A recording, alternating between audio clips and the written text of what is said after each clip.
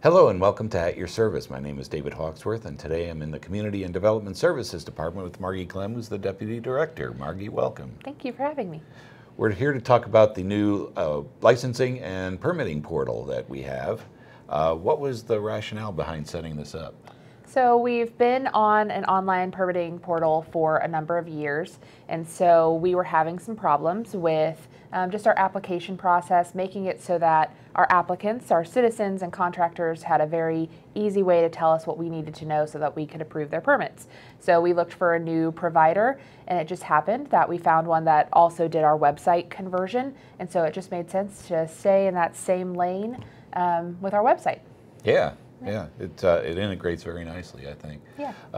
So what are the benefits to people who are applying for these things? So as a citizen or as a contractor, we really wanted to create one spot for you to go that has a really visual harmony between the two systems. So whether that's on the website or our advanced form site. So if you're a citizen out there that wants to apply for a special event permit or a building permit for a new shed, or maybe you want to report a concern that's out in the community that you've seen, it's all under one site, so you don't have to go and have different logins for all the different pieces of the puzzle.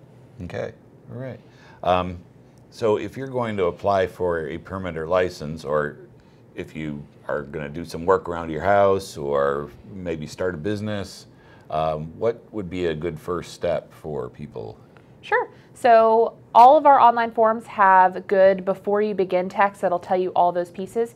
So you just go to our advanced form site. It's salina.govbuilt.com, and on that page it'll give you right to your link. So whether it's a special event permit, a building permit, your contractor licensing, arts and humanities forms, or even report a concern out in the community, there's all little buttons right there that you can click to, and it'll take you right to the spot that you need. We need to create a free account, though, don't we? Yes, you can create a free account, and that'll be the count for all of them. When you try to apply for your first permit or concern, it'll actually take you right to that login page. It's very simple. You just put in your username, create a password, and it'll create that account for you. And it's handy because you can take a look at all the different permits and licenses that are in there, so that even before you start thinking about doing work at your home or something like that, you'll be able to see the kinds of permits that are available and that you need to get started. Yep. So once you apply for the permit and get the form all filled out, there's even a way to pay for it online, correct? Yes. So depending on what type of permit or license that you're applying for, it might have an application fee due right at that time. And sometimes they don't, and they're just due at the issuance of a permit. But once you're ready to pay, you can do all of that online.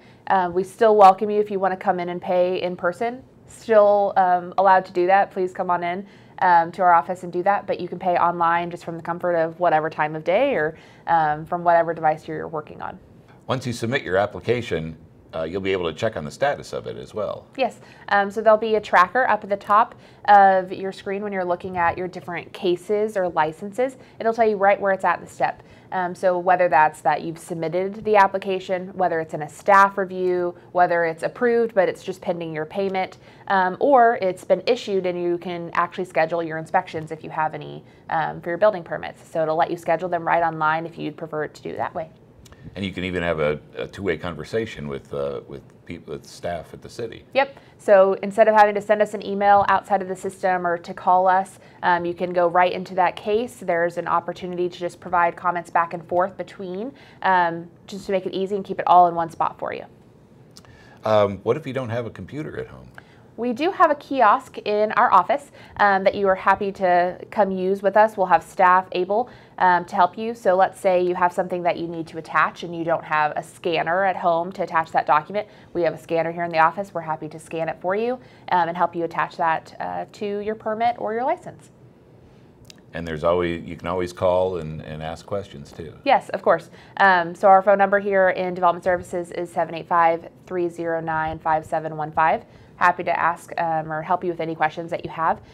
We also have an email address that takes you right to our admin team that's helping with this website transition, and that's just webapplicationsupport@salina.org, and we're happy to answer any questions you have. All right. Well, it sounds like a great way of streamlining the whole permitting and licensing process. So. Yes, I think it'll be a great fit for this city of Salina. Anything else we should know about this? If you have any questions, feel free to reach out, and we're happy to help you with whatever you need. Yep. Okay. All right. Well, we hope that anytime you think about doing work around your home or starting a business or something like that, that you'll get onto the permitting and licensing portal at salina.govbuilt.com and get that taken care of, and it'll be a nice, easy process. So, Margie, I really appreciate your time. Thanks a lot. Yeah, no, thank you for having me. And we'll see you next time on At Your Service.